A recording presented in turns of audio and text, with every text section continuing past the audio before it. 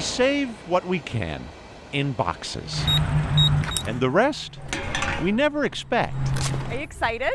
To get back. It's been in the works for a long time. Such is the lure. I know.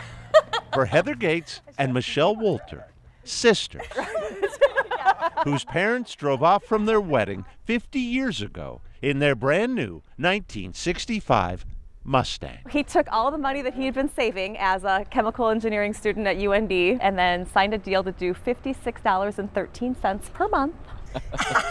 Their baby before their babies. When those Mustangs came out, like that was the car to have. A relationship that endured for 30 years, from family outings The car was always there. to drivers' education, That was the first day I drove the car ever. till the day of the sale, when their pony left them. That was a hard moment for him to say goodbye to that car. So on their parents' anniversary, what do you suppose?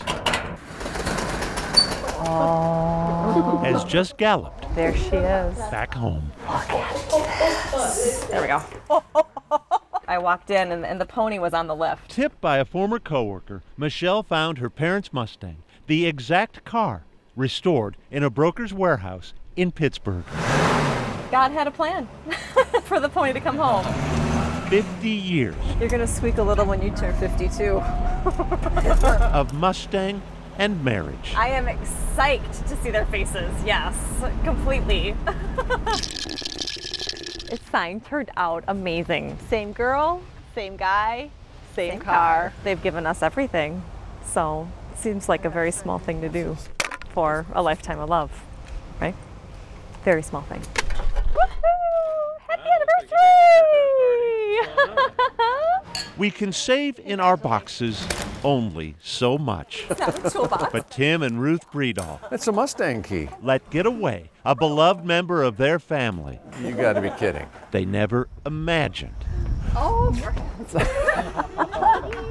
they might someday get back. My gosh. Unbelievable. Oh my gosh.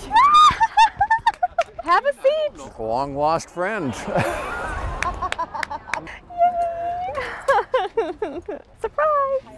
The drive home can wait till after dinner. Too much to share. Oh my goodness. The hug can't. This tops everything. Oh my It's unbelievable. No longer just a Mustang, but a symbol Congrats. of a marriage lovingly transitioned Hey, Mr. Gav. from sparkling new to classic. Let's do a high five. It's not leaving. Ever. Staying in the family. Boyd Huppert. Awesome. KARE 11 News. I know. I was like, Lake Elmo. Amen. Amen. Yeah.